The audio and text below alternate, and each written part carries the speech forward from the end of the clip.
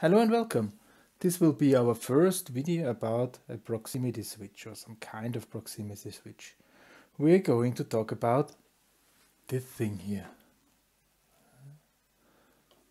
Can it be seen by the autofocus? I'm not sure if... here. This is how it looks like. This is so-called reed contact. This reed contact is within a glass housing. Yeah? There are two long tongues. I'm not sure if you can see it, probably not. There are two long tongues which are not touching each other. Okay, and they are inside this glass housing, this tiny little glass housing. Okay. To see if it's switching or not, I prepared here a little something. Here I have power supply. Let's measure.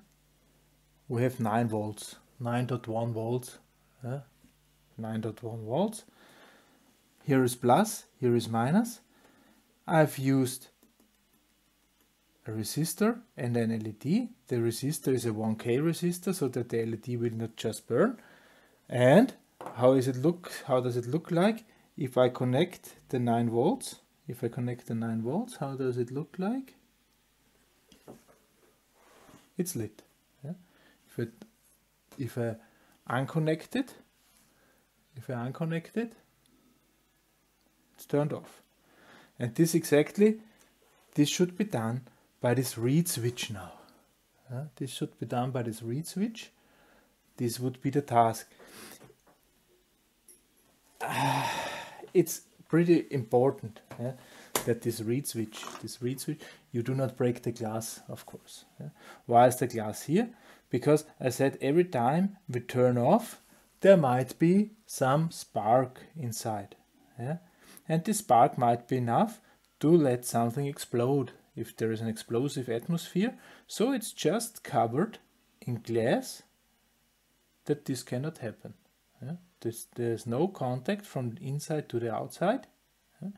So it's shielded. So even if outside there is some explosive atmosphere and there is a spark inside, nothing will happen. However, you really have to take care not to bend too close to the glass, because then you will shatter the glass simply. So I'm using here a small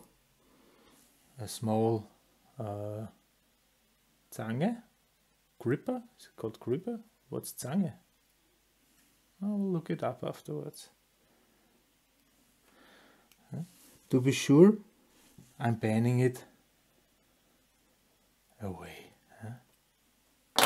So now I bent it, and now I will insert it here. Try to insert it at least. Let's see where I'm hitting. Okay, right now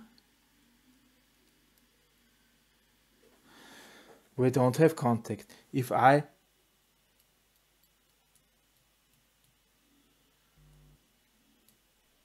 bend it a little bit, so it's okay. Now it seems to be stable. How do I switch it on and off now? With some metal? No. With some plastic? No. But with this thing here, let's see what is happening.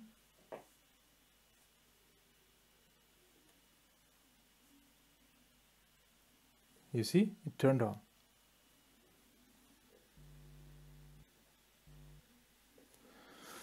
It's not really proper working. I will insert it like this. Because now I hopefully can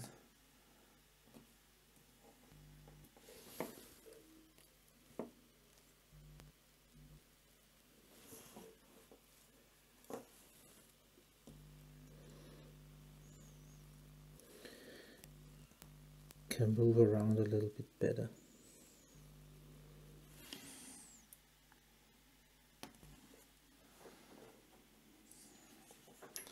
It's on.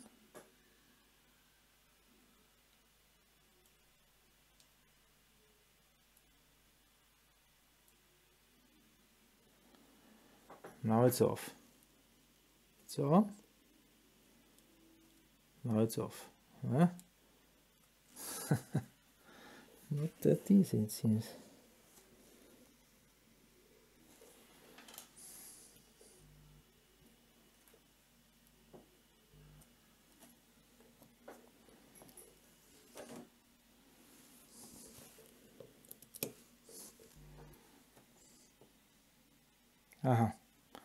I already broke it. I already broke it. Yeah?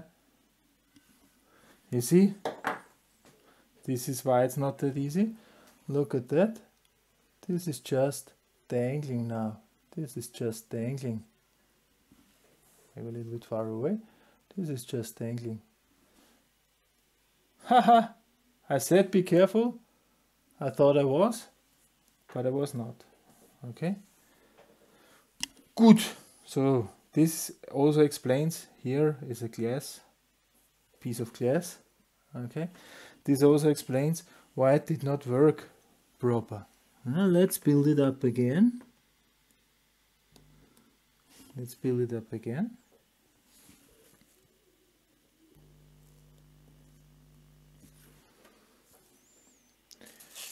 Use the next one and hopefully this will work. This will work better. Now far away from the glass, bend it far away from the glass. I think I've destroyed it last time already.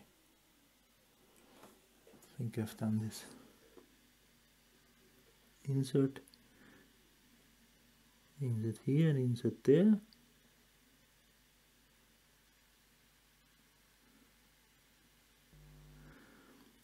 Here is our proximity switch. I'll now connect.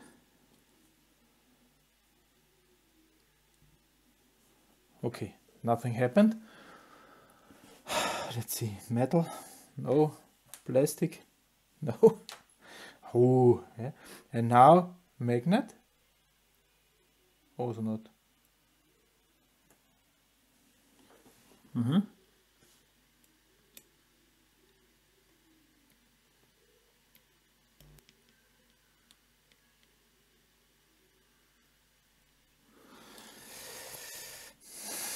Erst.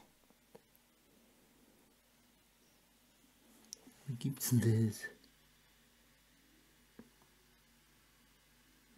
Always with these live shows, huh?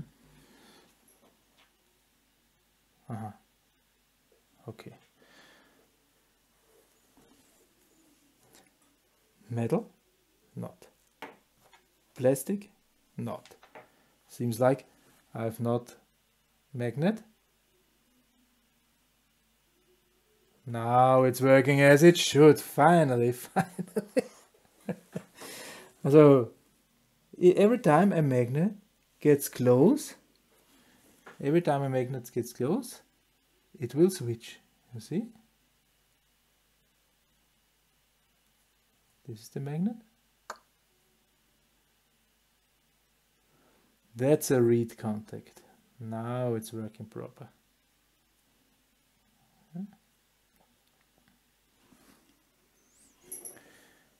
Reed contacts do react on magnets. Yeah? There might be a difference if we are close, very close, yeah? Or if we're far away. There is the switching distance.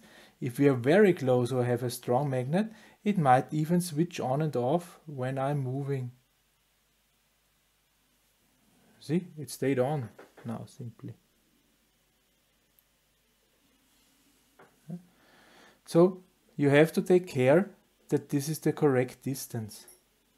Okay. Then it's working pretty well. Cook, cook. If we are far away, it's also working. Yeah, you see, here was a double blinking, on, off. On, off, on.